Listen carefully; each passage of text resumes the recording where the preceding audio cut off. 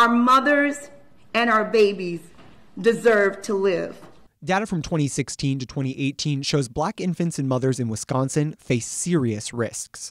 Black mothers are 5 times more likely to die from pregnancy or childbirth complications than their white counterparts. Black infants are 3 times more likely than white babies to die before reaching their first year of life.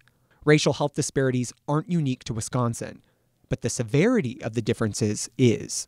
Wisconsin is ranked one of the worst states in our nation for the maternal and health outcomes, and the worst for racial disparities and infant mortality.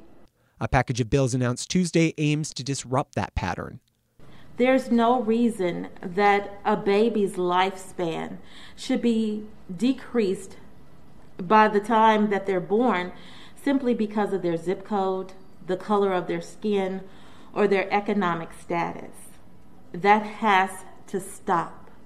The bills would expand Badger Care coverage, increase mental health resources for pregnant and postnatal women, as well as providing for post-birth checkups from specialized birth coaches called doulas.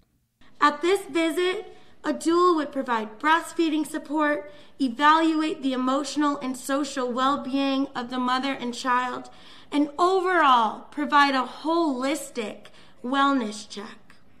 Legislators and advocates say this package won't solve everything, but it will provide immediate help on a crisis they say gets a lot of talk, but little action.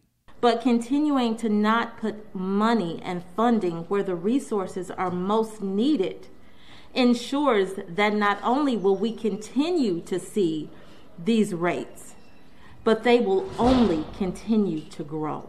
For Newswatch 12, I'm Cooper Henkel.